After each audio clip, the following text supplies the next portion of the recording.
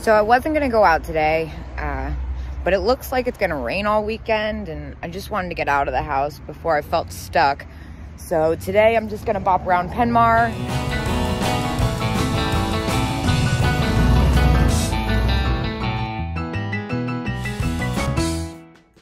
Oh, got bullhorns. Those are freaking rad. They're huge. $30 too. That's a really fair price. If I wasn't trying to downsize, I would probably scoop these up. I feel like they'd look great on a mirror. Honestly, even on the front grille of my Volkswagen. Oh my gosh, I love this guy. He's definitely harder to find. The rubber is hardened on him. $25 is definitely too steep for me to do anything with it. Oh, man. I always see these and they're all chewed up and the paint's missing. That's a shame. Put that back there. What about this blue vase up here? That's a no. There's something off about it too. 40 bucks, that's a little wild. But look at these funny pilgrim dolls. What is happening here? Oh my gosh. Wait. It's only $50? How is that? Dude. Oh, man.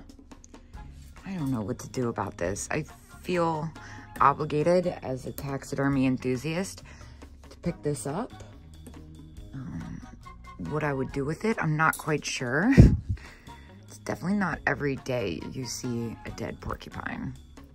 All right, so with this giant piece of wood, it's definitely too big and too heavy to ship, but I'm wondering how attached he is. And yes, in case you're wondering, it is very sharp.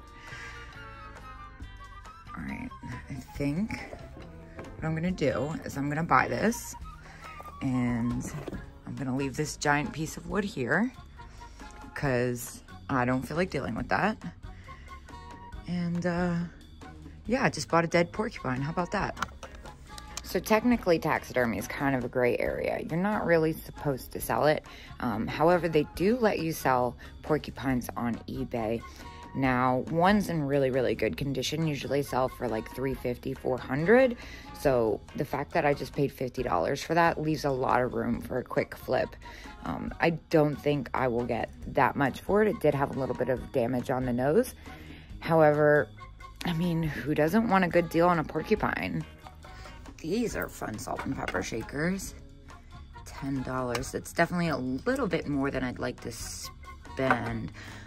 I would probably sell these for like $14.50, so it doesn't leave a lot of room after fees and packing. Kind of different though.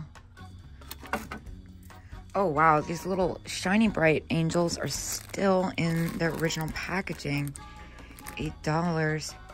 You know, I've had a few that have been sitting online for quite some time, but the fact that this one's $6, what's wrong with it? Little tree toppers. I mean, the fact that they're in their original packaging is really appealing to me, especially with Christmas being right around the corner. Not usually a big fan of brown, but I love this chocolatey color of slack glass. It's really pretty. Heavy thing. 18 bucks. It's probably about what I'd get for that after fees. Ooh, and it's marked. We like that. I have to know what this is. There's something kind of spectacular about that. Very strange. Very strange. Love it.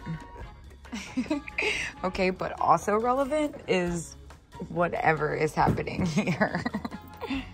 Man, I never find anything in this booth. It's a little tulip.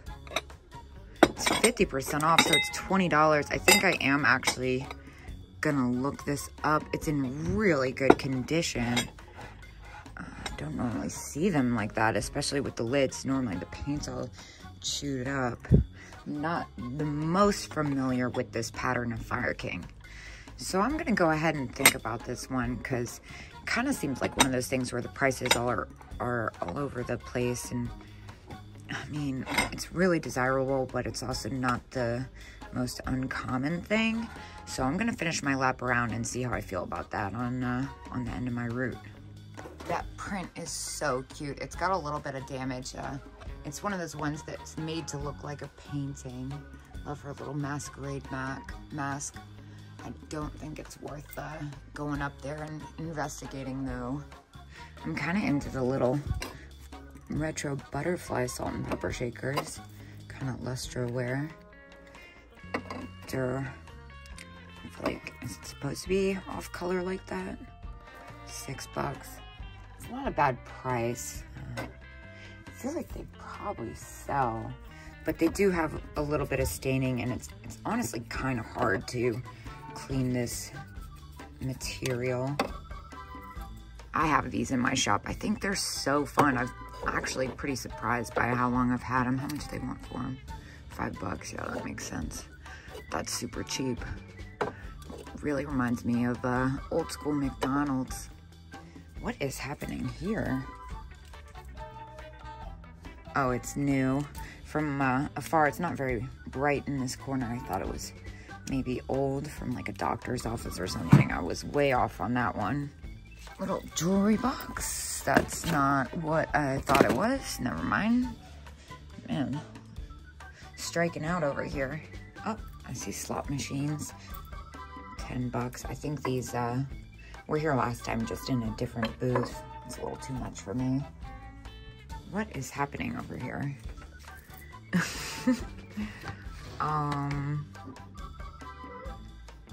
Wow, that's amazing. Gold digger gate. It's really funny. Definitely not trying to ship that though. Looks like a shipping nightmare. Okay, what's happening here? So this one's a Campbell's Kid Petite doll. It's $30 and 25% off. These usually sell for about $35 on eBay in good condition. It's got a little damage, and of course it's missing the shoe. Since it's more common, I am gonna put that one to the side. And then this one, the composition is breaking off. Its leg split. I believe it's unmarked. Let's see. Yeah, so I'm not gonna pick that one up. This one is plastic. It looks like a walker doll for sure. Yeah, it doesn't walk, it doesn't talk, it really doesn't do anything. It's got a bunch of gnarly feathers on it. It's a little bit overly ecstatic when I walked up. Now I'm a little under enthused. $35. Yeah, I'm not gonna mess with that. This one though, this one is unmarked. It's got a really unique expression. This one's only $20 and 25% off. I'm gonna keep looking around this booth, maybe do a little bit more investigation. It's pretty ratty though, which I'm not a big fan of. And the dress on the backside has been pretty torn.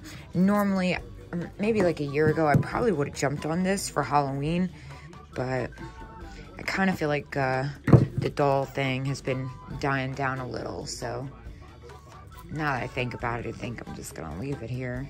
This booth definitely does have some really unique things. Really fair prices too. I'm really into this painting. I'm not really seeing anything else that's my style, but definitely appreciate it. And I did decide to go ahead and leave this behind since it is more common.